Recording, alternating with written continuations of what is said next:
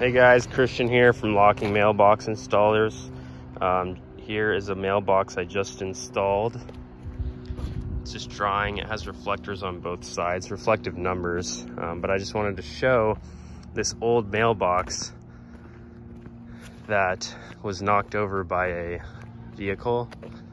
It was hit. Here's the old box, or sorry, here's the old post. As you can see, the whole thing came out of the concrete. But see how busy this road is. These guys are going pretty fast. But here's the box that got hit. It's the Mailboss. This is what I sell.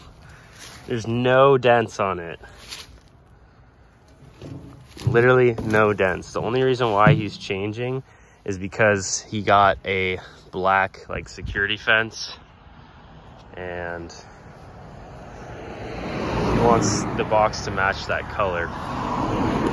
So he had it on this before, it got hit, survived, no dents, and then he put it on this wood post pretty close. I don't think he did it, I think someone else did. But he put it pretty close to the road, probably, I think it was right there. So it was sticking out, and that's why it got hit.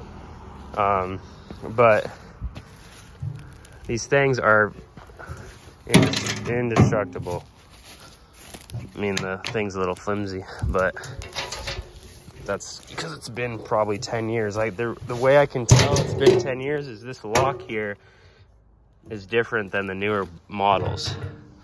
So I definitely would pick up a Mailboss.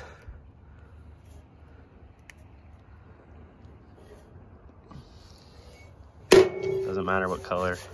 I can probably pressure wash this, put new locks in, and I can sell it as used because it's not even dented at all. So pick yourself up one of these. They'll last 2 car accidents and still be able to go. I could have just mounted this on this post if you liked white, but he wanted to go with black. Anyways, thanks for watching.